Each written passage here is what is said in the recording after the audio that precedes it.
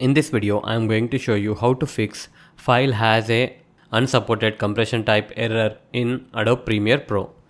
When I try to import a file, it is showing me this error. Let's do it once more. Here is a file. When I click on open, it is giving me this error. The file which I am trying to import is in .mkv format. The thing which I have learned is that .mkv file format is not supported by Premiere Pro. We need to convert .mkv file format to .mp4 or any other file types which are supported by Adobe Premiere Pro. I would like to convert .mkv to .mp4. So in my case, I am going to use a software called as OBS. Open OBS. If you haven't installed it, install the app. It is free. And once you open this app, the user interface will look like this. From the top, you need to click on File and click on Remix Recordings and select the source file. Click on these three dots under OBS Recordings and select the file.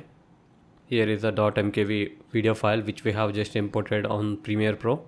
Click on Open, and the target file by default will be in .mp4. Here you can see that. Click on Remix. Here you can see that recording Remix. Now open the folder where you have just converted. Here is the original file in .mkv and here is the converted file in .mp4. Let's open the Premiere Pro and click on import. First let's import .mkv. Click on open. It is showing error. Now let's click on the converted file, that is .mp4 file. Click on that and click on open. Now we have successfully imported the video on the Premiere Pro. So that's it guys. In this way you can import unsupported file formats such as .mkv in Premiere Pro. Hope you like this video. Please do subscribe to our channel. Thank you.